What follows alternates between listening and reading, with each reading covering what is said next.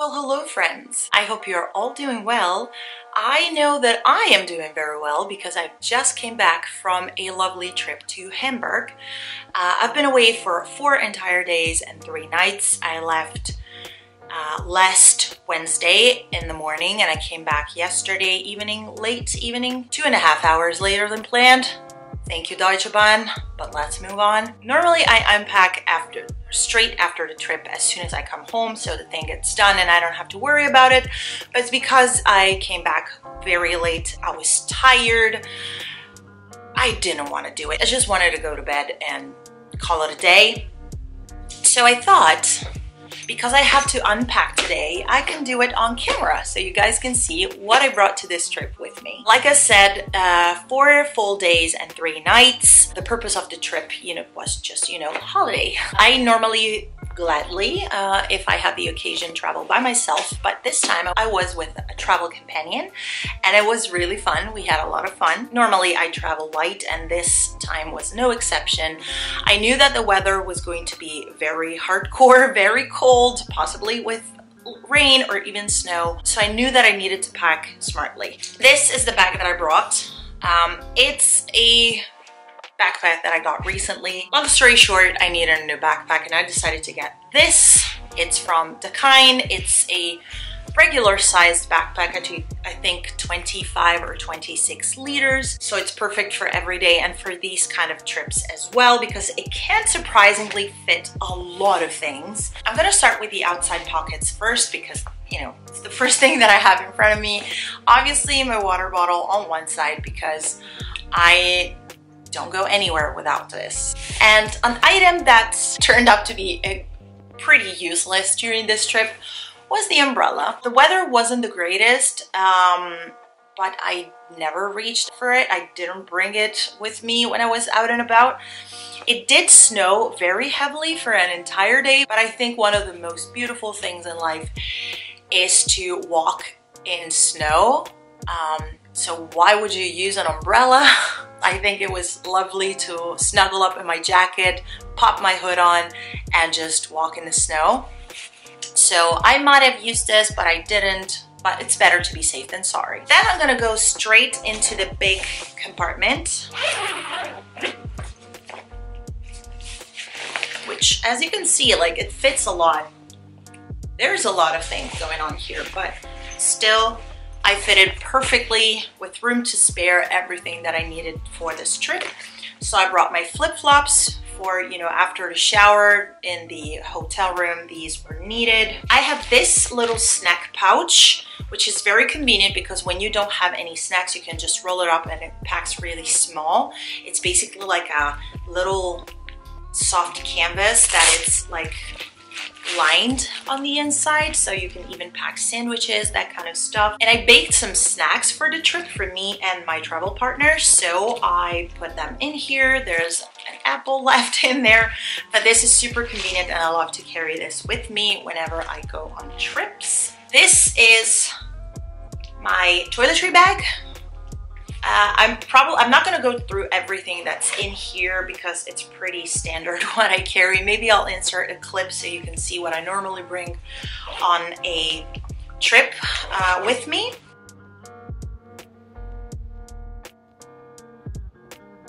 And also shout out to this toiletry bag. It is insanely compact and I bought it at the drugstore last year for I think 4 euros or 5 euros. It's perfect. It packs super small and compact, but the amount of things that this thing can hold is insane. So great. We did travel by train, so not by plane.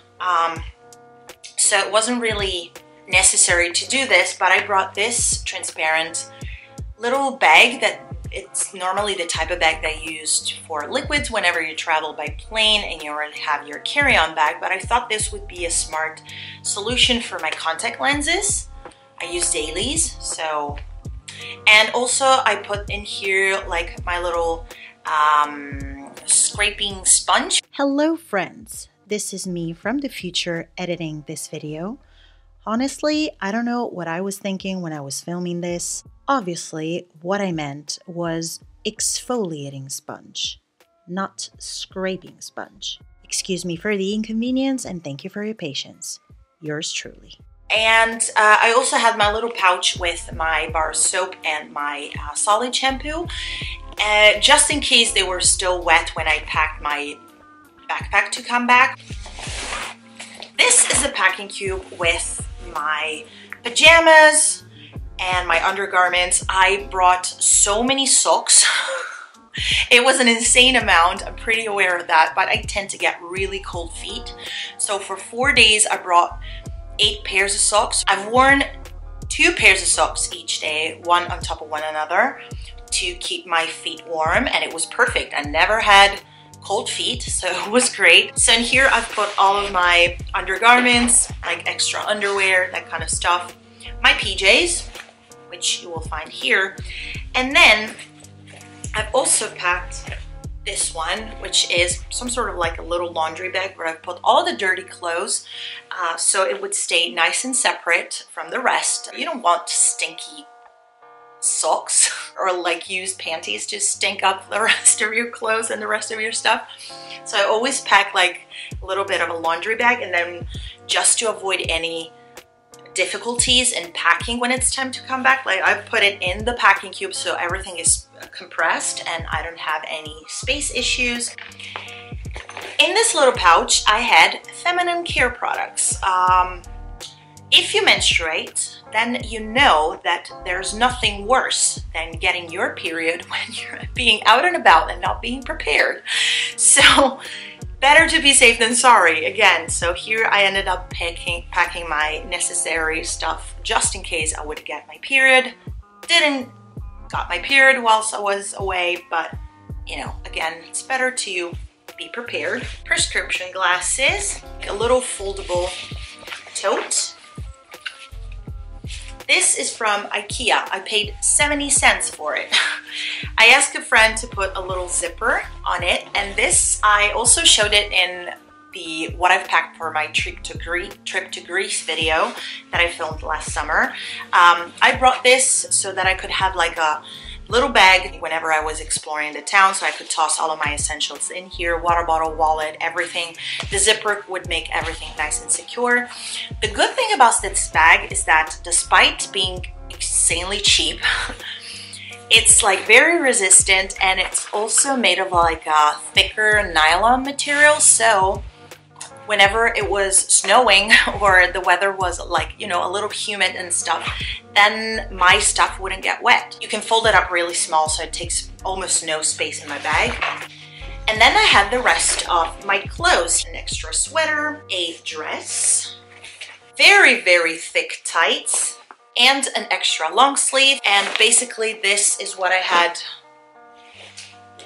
on as extra clothes. So a thick cardigan, a long sleeve shirt, and my black skinny jeans. In the little pocket here, I had some miscellaneous items like hand sanitizer, phone charger, power bank, which I didn't use, ibuprofen, just in case I would get my period and I would have very bad cramps, some ginger lemon candies for, you know, I had a little bit of sore throat, so I thought these could be handy, and they were. Some mints, lip balm, and apparently I thought it was a very good idea to pack a bottle opener. In the biggest pocket here in the front, house keys, wallet, hand cream. I am literally drinking this these days because my hands are always so dry. So wherever I go, I also bring with me hand cream, notebook, and pen, so I could, you know, do a little morning brain dump, morning pages. And then a book, which I brought for the train trip, for the train travel portion of this trip. And that was pretty much it. There you have it. I hope you have enjoyed this video. If you did, like it, share it, leave a comment down below, and consider subscribing. Thank you all so much for watching. I will see you in my next one.